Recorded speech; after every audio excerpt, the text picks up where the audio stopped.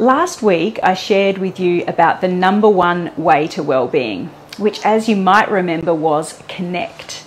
But part of this program, which is the 5 ways to well-being, which was developed by the Royal Melbourne Hospital, it's the 5 ways. So there's 4 other ways to well-being.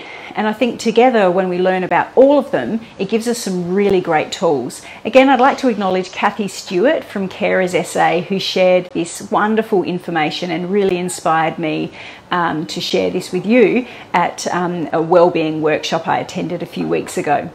So let's get stuck into it. So the number 1 way to well-being we know now is connect. Number 2 is to be active. So that will probably not come as a surprise to you. That being active, whether it's formal exercise or just being more active and moving, is wonderful for us. Not just for our physical bodies, but it has all sorts of benefits for our mind. It elicits those, happy hormones. So many benefits that it has, having that ability to be active and keep moving. And the best thing is to find something that you love doing. Firstly, because you'll enjoy it, but also because you'll probably do it more regularly. So you don't want to give yourself a hard time about activity, but being active is important to maintain. So find something that you enjoy doing. And one of the things really wonderful is when we can combine these ways to well-being. So sometimes connecting and being active, when we can do them together, whether it's walking with a friend or family member or being part of a group that you are active together, this just almost compounds the benefits of these things. So we've got connect as number 1, being active as number 2. Number 3 is to keep learning.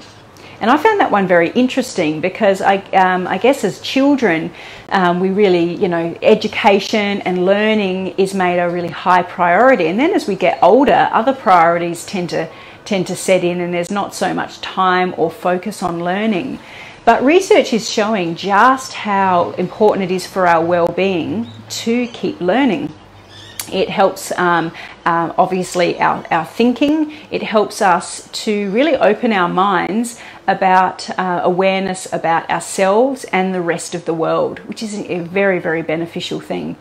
And it's a wonderful thing to do. You find things that it might not, again, be a formal way of learning. It might be listening to podcasts, reading, it might be learning new recipes. It could be quite simple things, but just keep prioritizing the brain function, because it has a really beneficial effect on your well-being. So we've got connect, we've got be active, and we've got keep learning.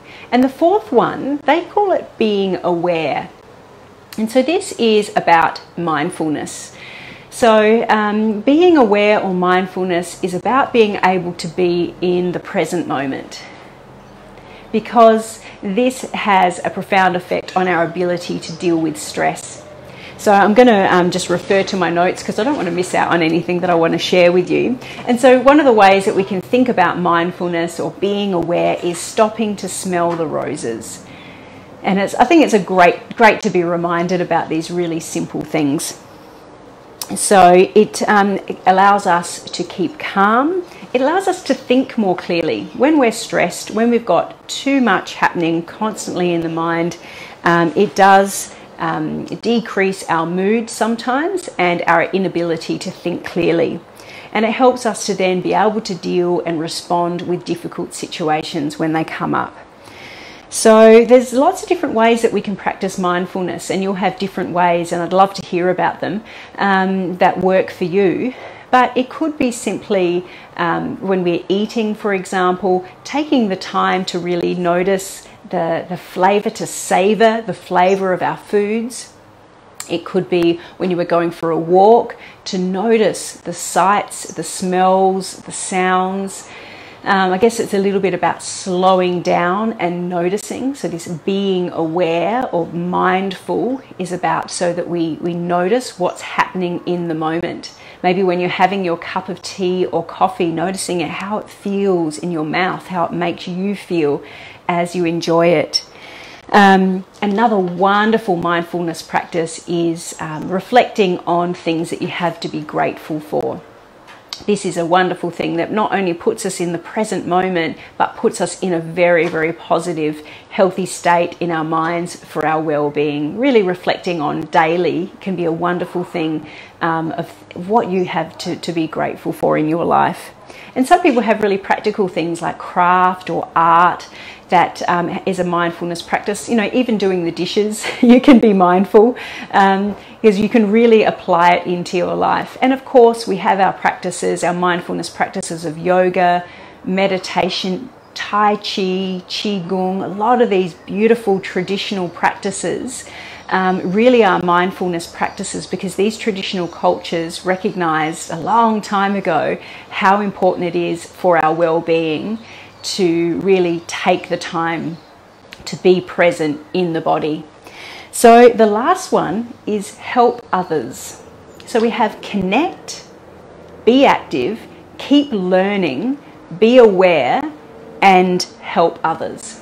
And this is a really interesting one, because I think we all had that experience where when we help others, it benefits us almost more than perhaps the person that we're helping.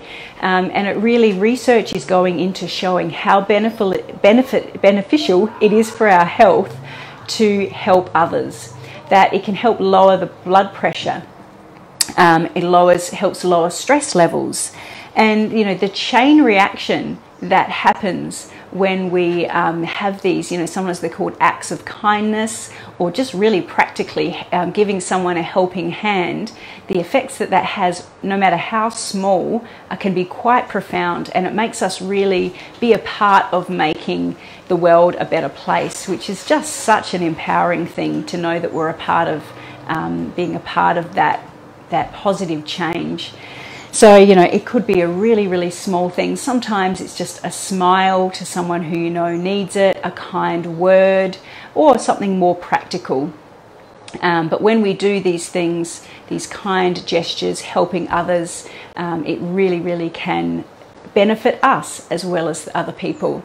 And of course, we want to keep in mind that we want to keep the balance between helping others and our own self-care, because at different periods of our life we're going to have different levels of energy. So if we keep reminding ourselves of this cup that we want to keep filled up, because we know when it's filled up that we have more that we can offer others. So just keep being aware, and that's that mindfulness of noticing how you feel, how your energy is, what can you do to top up to fill up your cup, so that you can then help others. But just a general recap of those 5 ways to well-being: to connect with ourselves and others, to be active in a way that you enjoy and that you'll do regularly, to keep learning. It could be informal in any way, just keep your brain working, keep inspired. Number 4 is mindfulness, being in the present moment, taking time to smell the roses. And number 5 is helping others. So thank you so much for tuning in, whether it's live or later on. I would love to know your experiences in the comments below, whether any of those particularly resonate with you, whether they have helped you in your, or continue to help you in your well-being. Whether you have some other things that you'd like to share with our community that really help you, and how you practice mindfulness. So thank you so much for the opportunity to share this information with you. Please let me know, you know, in any comments, any thoughts you have. Hope you have a wonderful day wherever you are, and I'm sure we'll be in touch soon. Thanks so much. Bye.